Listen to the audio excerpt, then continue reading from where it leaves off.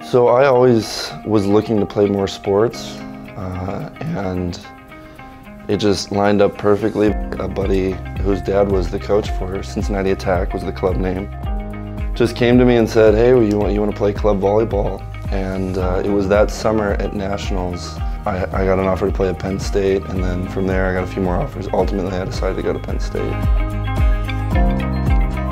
Things just kind of fell into place. I mean, obviously it takes a lot of hard work, but I was very fortunate to play at a great school and end up winning a national championship there, and then from then on I was kind of in the pipeline.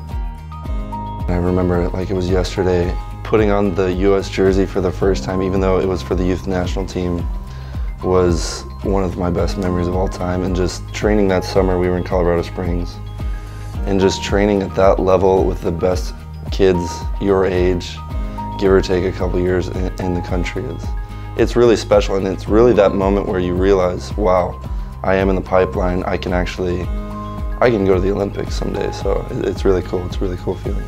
So it's been a great journey.